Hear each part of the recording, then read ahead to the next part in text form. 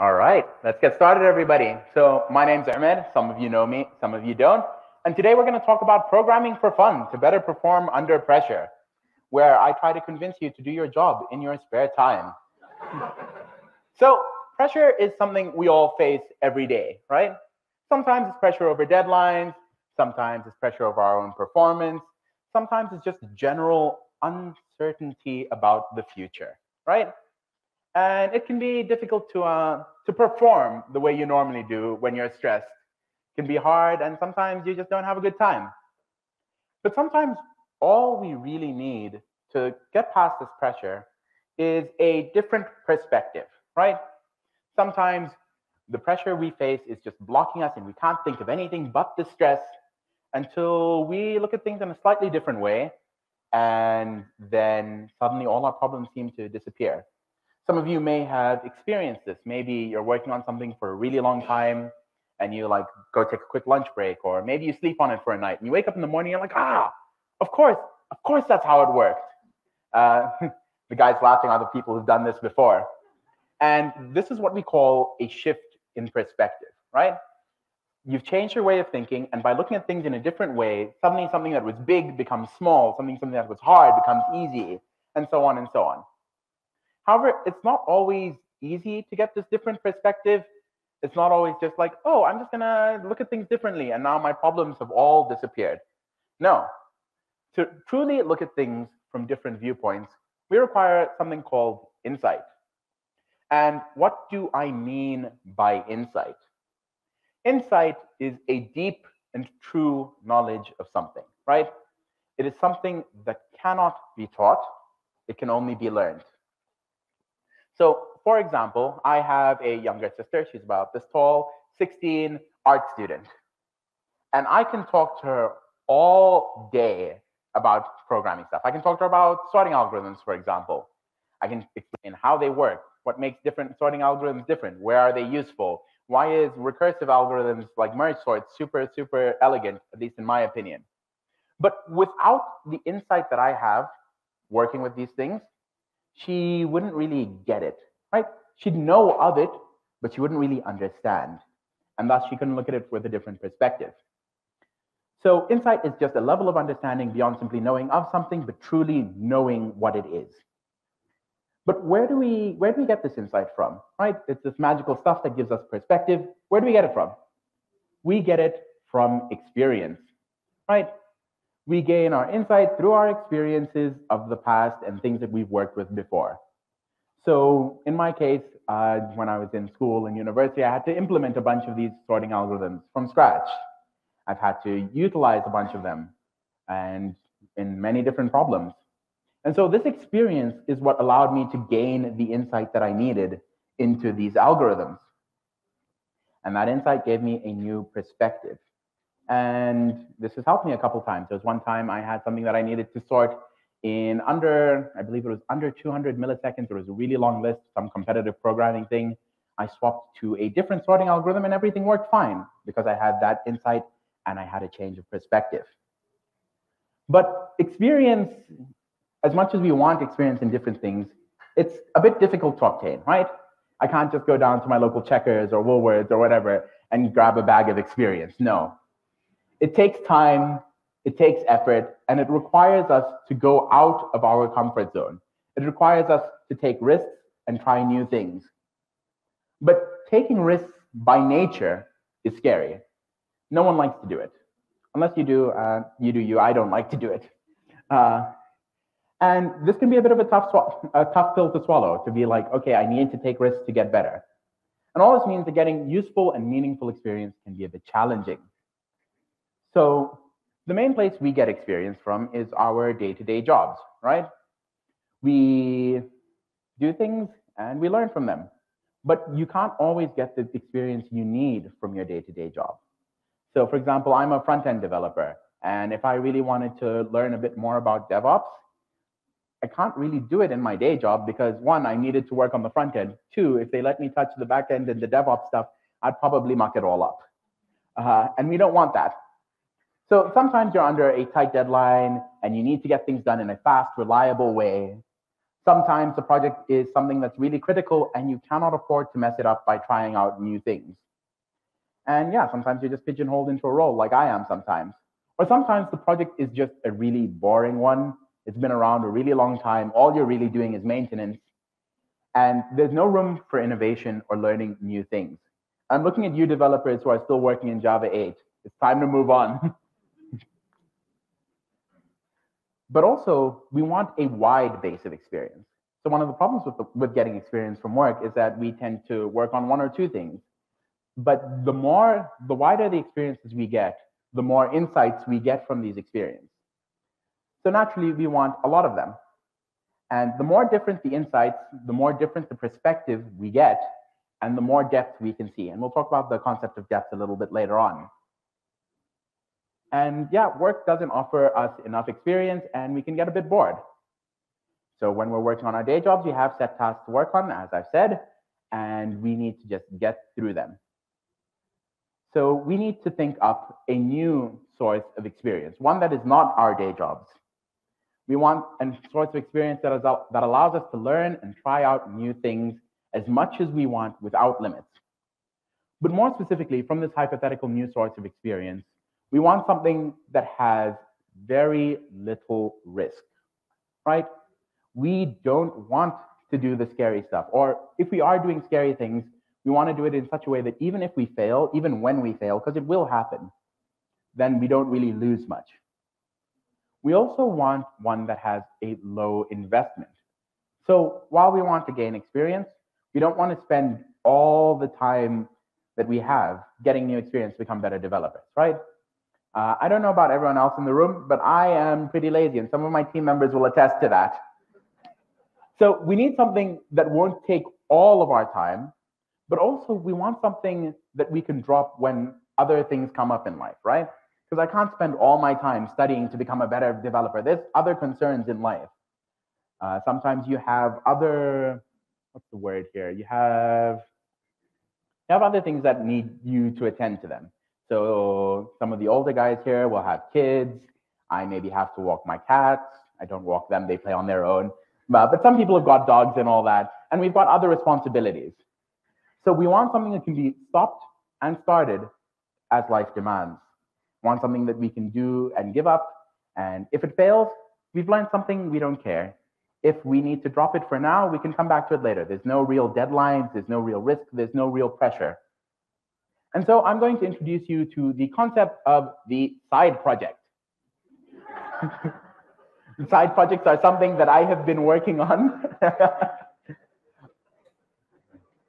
So I've been working on side projects since I was honestly in high school, and I think it's been something really important to my development and something that's really let me grow a lot. But let me explain a bit what I mean by a side project. Because when I was preparing this talk, somebody asked me, do you mean a side hustle? Should you be making cash on the side? No, that's not what I mean. What I mean by a side project is any programming project or any project really that you work on outside of work, right? Just something you build for fun, for yourself, maybe to solve some problem you're having or to work with some tech that you think is cool. And we want it to not be related to work, because if we work too much, then we will burn out. And some of the older developers here in the room might know what I'm talking about. And besides, work can be boring, maybe not for all of us, but it can be. It's not always fun. And we want our side projects to be fun because we're doing it for fun in our spare time. No one's paying us for it. However, from our side project, we also want it to be difficult, right? The goal is to learn new things. And we don't learn by doing things that we already know how to do. So if I have to center a div, I promise I know how to do it. I'm not going to learn anything new. We need to challenge ourselves in order to grow. And even if the task turns out to be impossible, we can still learn a lot by trying to solve it. So for example, I've got a Sudoku puzzle on screen that looks impossible. It is technically doable. And what I learned by trying this out for 2 hours, 20 minutes, 10 minutes, was that Google often has a lot of answers for you. And if anybody wants to actually learn how to do this later on, I've got a link for you. You can come find me after the talk. So yeah, the most important thing we want from a side project, however, is that it should be something new. We don't want to retread familiar ground. We want to try new things and have those skills grow in us, like this lovely plant on screen. Now, at this point, I'm sure some of you are looking at me and saying, I already write code all day. Why should I write more code in my spare time? Like, I do my 8 hours, I get my job done. What benefit do I actually get from doing this? And what we get from this is depth. And I'm going to explain this now. So parallax is an effect where it is the apparent difference in distance when viewing an object from two different places or from two different perspectives. This effect is what allows vision to gain depth. And this is exactly what makes 3D glasses work. And we can apply this in a bit more of a metaphorical sense, right? So instead of just getting depth on what's on screen, we get depth into what we are working on and the project as a whole. And being able to see that depth and capitalize on it is what really makes us good developers. So let's do a quick example, because I've been fluffing about now, and let's maybe do something a little bit more in the realm of practicality. There is a problem that exists on every single team I've ever been on, and probably on every team that you guys have ever been on. It's a rather simple problem. It's not a very big one, maybe not even a problem, maybe just an inconvenience. But let's unpack it. So the problem is pretty simple. Everybody wants something slightly different, or is working towards something slightly different. So we might have the Scrum Master who just wants your work in and committed by the end of the sprint, and he wants it to be deliverable. You might have a UX developer on your team who just wants everything to look good, like the design that they've spent hours drawing up. They don't really necessarily care how difficult it might be to implement on the front end. It might not match the data concerns of the back end stuff. They just want it to look pretty. Like, they've got those things in their mind, but it's on the back foot, not at the front. The front end developer just wants things to be easy to make, speaking from experience. And they want things to run quickly and easily and work nicely. And maybe your back-end dev just wants things to integrate neatly with the existing systems, because otherwise it's a pain to refactor a bunch of already existing stuff. What I'm getting at here is that each member of the team has a different perspective. Each member of the team is looking at the goal of delivering the final product from a slightly different point of view. And while this difference is slight, it creates friction. And this friction can be a bit of an impediment to productivity. A good team is a team where everybody tries to align and work with each other, and more importantly, has the depth to understand what that means. So some of you guys will have noticed this, where you have people who've moved from one role to another. Maybe you have someone who's moved from a dev to being a project manager or a scrum master, and now he knows a bit more about the concerns that everyday devs might face. And this makes them better at their job. So yes, having this depth and being able to see from multiple perspectives allows you to more easily align with your other team members. And once you align properly and everything fits neatly, your team becomes really effective, and it is a work of art. And yeah, this was traced by yours truly. And hopefully at this point, I've been waffling on a little bit. Hopefully at this point, you guys are thinking what I'm thinking. You're thinking, cool, I want to start a side project.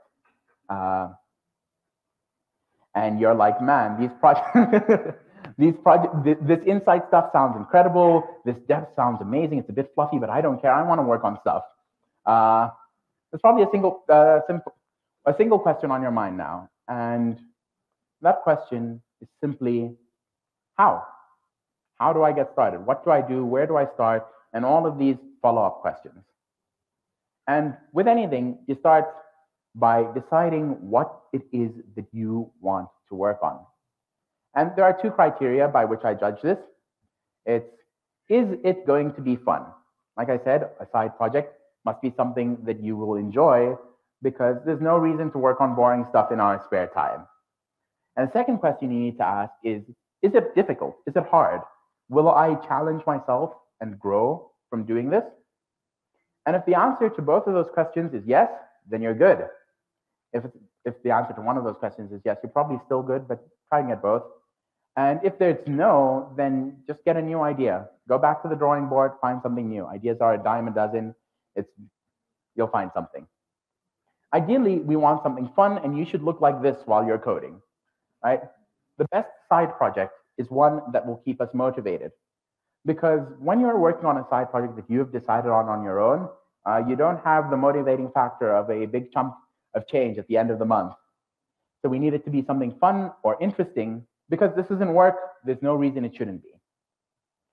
The next thing that I want you guys to consider when you're working on a side project is simply what tech you're going to use.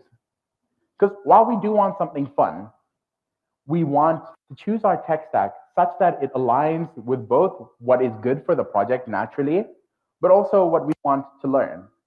So let's say I'm a front-end dev, I want to learn more back-end stuff. I'm not going to focus on making a whole pretty website with React or Angular or Tailwind or whatever that you recently learned about. Instead, I'm going to focus more on the back-end stuff. I might not even have a front-end. It might just be an API or a command line interface or something like that. And similarly, if you're a back-end dev trying to learn front-end stuff, don't bother setting up database tables and all of that jazz. Just make something pretty. And make sure you choose the right tech, both for you and for the project.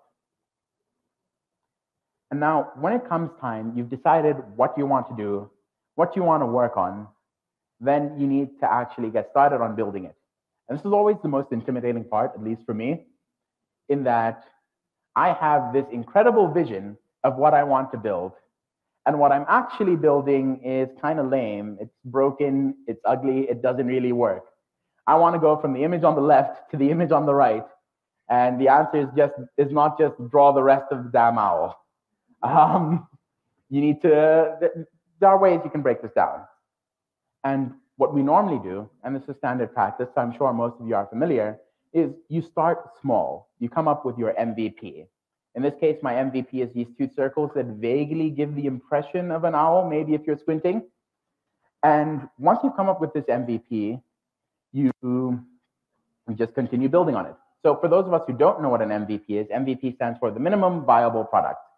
And the idea here is that we break whatever we want to build into small pieces, the smallest units that we can, and we choose the smallest idea that we think would be cool or would work or that we can share with people.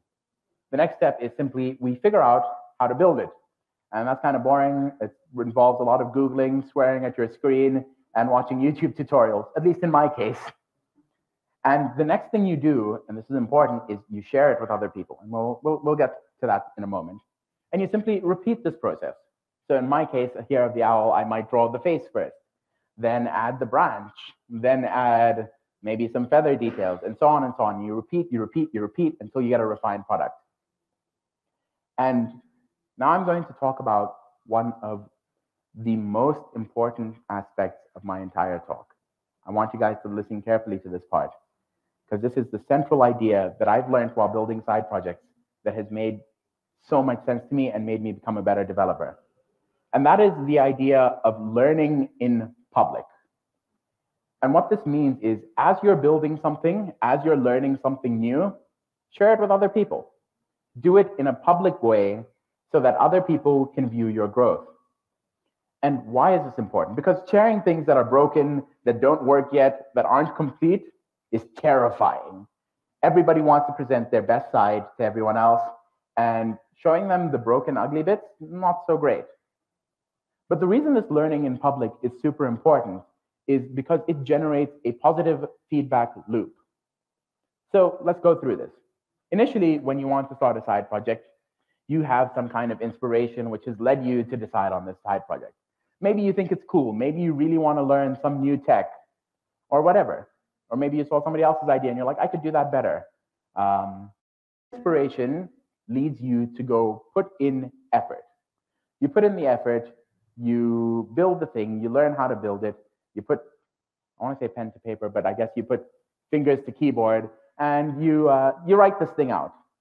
And this effort results in some product that you have. It might not be perfect at this stage, it might not be good, it might not even be functional, but that's okay. What you do then is you share it with people.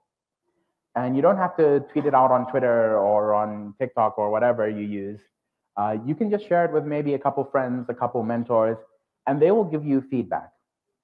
And in my experience, the vast majority of feedback you receive in this way is positive. People in general are actually kind of nice and want to see you succeed.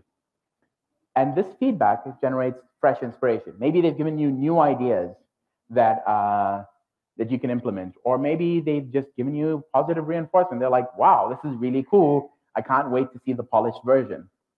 And this gives you fresh inspiration, which inspires fresh effort, which inspires a fresh product, and so on and so on and so on and so on.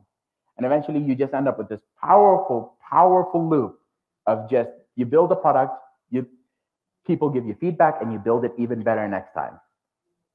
So I've been talking about this in a kind of abstract sense, how you do this, a list of instructions, a list of things you do. Let's talk about a list of things that I did. And let's examine one of my own side projects. And this is a quick weekend project of mine that took me several months to complete.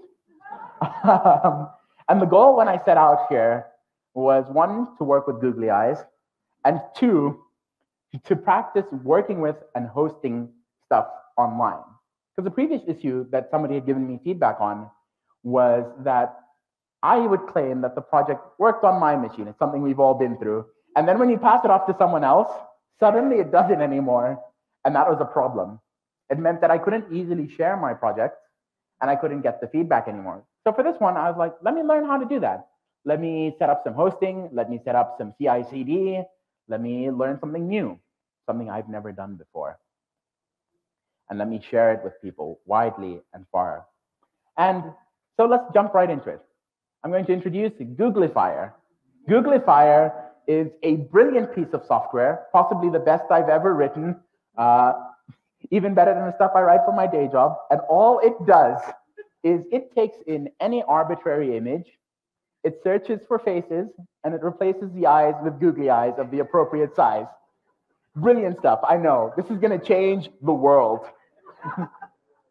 So let's go through how I built this incredible, amazing project. The first step was simply to choose the idea, right? I saw some funny picture where somebody had replaced eyes with googly eyes, and I was like, it'd be pretty great if I could do that to any image. But I also had no idea how I would do this. At the time that I wrote this, I had only worked with computer vision a little bit and didn't really know how I was going to do the whole thing.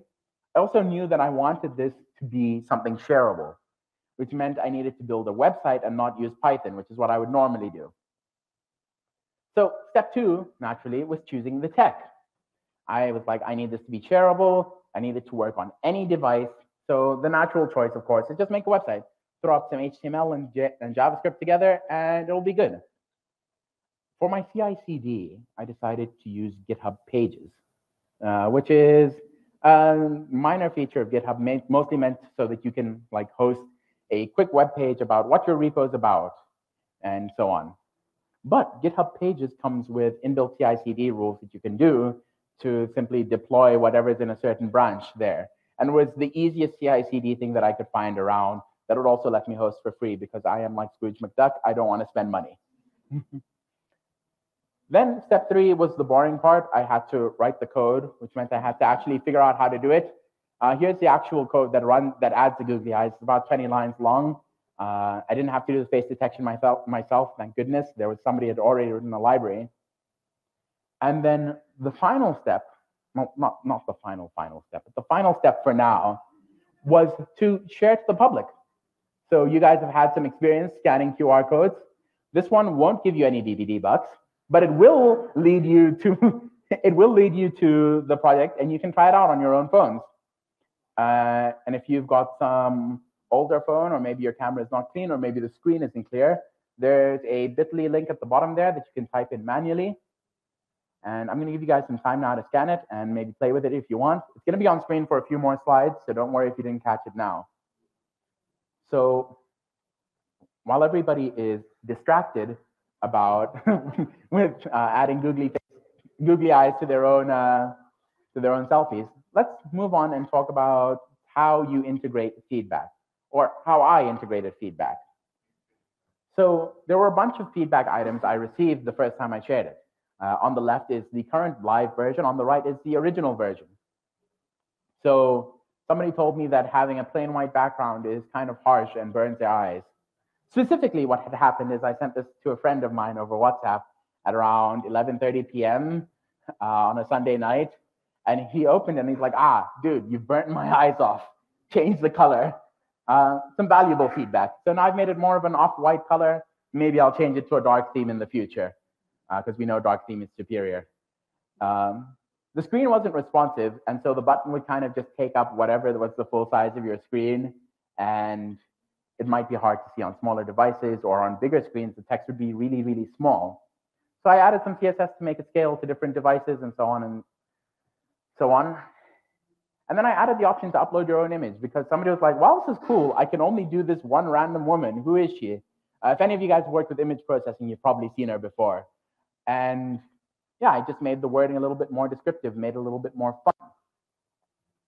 And how I decided on these specific ones, because I'm going to talk about some of the other feedback I've gotten in just a moment, is because there's an issue where you have a lot of feedback and you just have this mountain of things that people say you should implement, but you might not necessarily have the time to implement, right? People always want a lot of things from you, and you have to prioritize. And when you get this mountain of feedback, which hopefully you will get after sharing, what you do is simply you go back to the concept of the MVP. You're like, okay, which one of these is going to be the quickest, easiest win for me? Or at least this is how I decide on things, because I'm very motivated by getting things done quick. Choose the quickest, easiest one, change it, and then do it again. And so when you get a mountain of feedback, just sort it from smallest to biggest and work on that. But let's talk about some things that I'm going to implement in the future, hopefully, if I get time. And here's a list of the things that other people have told me they want. They want a better mobile UX. I'm sure some of you guys have experienced this just now. When you click the button, it doesn't immediately pop up a loading bar. Maybe I could add some better animations. Somebody said, they already look kind of like Polaroid photos. Why don't you add like a glossy feel to it or something? Cool idea. I'm not sure if I'll do it. One person gave me some feedback, which I would never have considered myself, because I'm not really a social media guy. But they're like, "Why can't I share this image? I don't think you can even copy the image off the screen at the moment." And it had never occurred to me. This person had a different perspective than I did. They had a different point of view, and this gave them like some good ideas on how I could improve the project. So I'm definitely going to do this one in the future. There's some other things here, like a history of images that you've Googlified. One person asked me to add a donate button. I'm like, dude, you know me personally. You can just slip it under my door. One person had the brilliant idea of shaking the googly eyes when you shake your phone. There is actually an API to do that. I just haven't figured it out yet. The last person suggested I Googlify videos, which is an example of something that is maybe a bit too big for you to really do in your, whatchamacallit, for the scope of like a weekend project like this. So that goes right to the end of the priority list. But I was talking about how I might implement these in the future if I got time. And this is a big concern for a lot of us. Because it's all well and good for me to come up on stage and say, you should work on side projects. Here's one I built that's super cool. You should be like me because I'm awesome. No. Some of you guys have got other things that you need to do. Maybe you don't have that much time in your after work is done. And what do you do then? What do you do if you have no time? How do you still manage to work on a side project? And the answer for that is pretty simple. So I'm going to show you my to-do list. And if you have trouble with making time for working on your side projects, the answer is pretty simple. It's just make time. So you don't always have, like, we make time for a lot of things in life, right? I make time to help my little sister with her homework. I make time to go to the gym, even though some of you might not believe that one. I make time to help my mother with watering her plants in the garden. We make time for a lot of things in life. So we can make time to work on our side projects as well, because this is something that will, in the end, help us become better at our jobs. And it doesn't have to be a lot of time. Like, you don't have to be like, I'm going to book out a whole weekend, and all I'm going to do for this weekend is work on my side project. No, you can book out time in smaller increments. So maybe just book yourself like 30 minutes at the end of each day or at the start of each day to work on something. Maybe even 15 minutes to just watch a video and try to learn something new. It doesn't necessarily have to be a lot. like I said earlier, we want our mini programs to be low. We want our side projects to be, I've been thinking about work too much. We want our side projects to be low investment. We want it to be something that isn't causing us additional stress because that's what we want to avoid. So yeah, work on this, make time for it. But if you can't, that's okay. You can work on it later. But what if you have the opposite problem? And I somehow had this problem when I was in university, where I had too much time. I know it sounds like a lie, but it's true. And because there was a lack of deadlines on my personal projects, they never really went anywhere. There was never pressure. There was always things that needed more, that had higher priority. Or, oh, this is my mic that just fell. My goodness. Let's get that right back on. So yeah, sometimes you have too much time and there's just no priority for doing your side project. And what you do there is then you simply add some arbitrary date. So for example, for my Googlify project, I might have an arbitrary date of Thursday, the 13th of October, completely arbitrary. And I might say, I need to have this functioning by that day. And what this does is, even if it's not a hard deadline, even if it's something you can miss, it like really puts this project in the back of your mind permanently. You're like, okay, cool. Let me achieve this milestone by this time, and it gives you something to work on. Maybe just the right amount of pressure to actually get things done. But what do you do when you're working on your side project? You've made time for it. You've set deadlines. You have a cool idea. You're working with interesting tech, and you're sharing constantly. But what happens if you miss one of these deadlines or you run into a brick wall out of nowhere? What do you do then? This has happened to all of us, where you've been working on something and suddenly you've done all you can and it just won't work and you don't know what to do next. In this case, there are generally 2 or so options you can take, and they're pretty simple and they're pretty great. The first one, of course, is simply surpass your limits. Um, I know, brilliant advice. Just do better. But the truth is, every brick wall we see is an opportunity. When we started these side projects, we want to start them so that we can learn something. And we don't grow unless we are challenged. So when you come across a brick wall, bash your head against it. If it doesn't fall down, do it again and again and again and again, till either you get through the brick wall or you end up with head trauma. And if you do end up with head trauma, then it's time for you to do the second option. And that is simply give up. You know? Sometimes when you reach a brick wall, there's nothing you can do. Maybe it's for feature, maybe there's reasons beyond your control. Maybe you've learned all you can, and to go any further would just cause you undue stress. The goal of side projects is to learn stuff, but also to have fun. So if you're coming up against the brick wall and giving yourself head trauma, you're not having fun anymore, and you're not learning anything new. And besides, by this point, you have probably learned something, that you could use even if you didn't finish the whole project, and it's just time to take a rest. And sometimes after you give up, so after you've been working at this for a while and you just take some time to step away, you can come back later on with a different perspective and suddenly things will make sense. But regardless of what you do, whether you have broken through the brick wall and become transcendent and really clever, or you've given up and you've embraced Zen, you end up back at zero. You end up back at the start. But this time, you're a little bit wiser, a little smarter. Maybe you know a little bit more stuff, or at least I really hope you do. And what you do now is you're a better developer. So what I want you guys to do now is go out there. I want you to build stuff. I want you to come up with cool, silly ideas. Okay, maybe not as silly as adding googly eyes, maybe something a bit more practical. I want you guys to come up with cool ideas. I want you to think of things that would be hard. I want you to choose good tech. I want you to build stuff, and I want you to share them. Share it with each other. Share it with your mentors. Share it with me. I love looking at people's projects. But mostly, I want you guys to go out, work on side projects, and become better developers. We're a bit ahead of time now, so if you guys have got questions, that'll be great, because I've just wrapped up my talk. Um,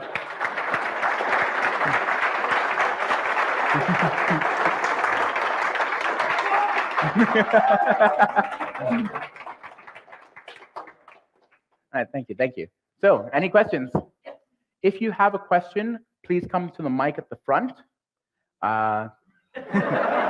If you're a bit too shy, you can shout it out to me and I'll repeat the question just so that everybody in the room and online can hear.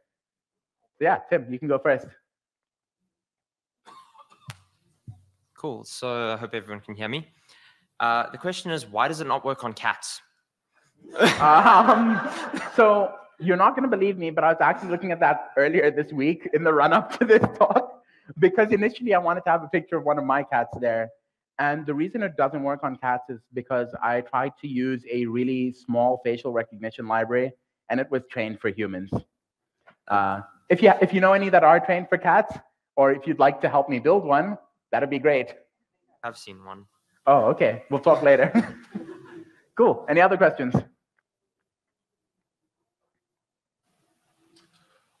Sorry, I might just be projecting here, but I don't have a problem with starting projects. I have a problem with everything after that. So oh, okay. No, I've got the exact same thing. Don't go look up my GitHub. You'll find a million unfinished projects. So my question is, do you have any suggestions for that, Joe? Yeah, I do. I'm not sure how practical they are, but like I said earlier, with the setting deadlines for yourself, then you get this kind of, you have a mild amount of pressure to resolve things by then.